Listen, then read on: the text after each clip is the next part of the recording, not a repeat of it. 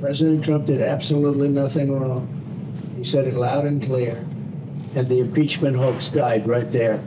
He could have said, well, I don't know, I don't know. And I never even tell you this, to be honest, but he was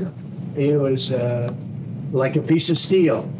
He said President Trump did nothing wrong. We had a very nice call. He congratulated me on his victory. He just won. I remember that.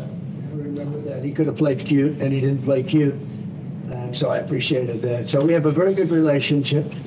And I also have a very good relationship, as you know, with President Putin. And I think if we win, I think we're going to get it resolved very quickly. I really think we're going to get it resolved. I hope we have more good relations. We're going to have. Oh, I see. Yeah, but it takes two to tango, and we will. We're going to have a good meeting today.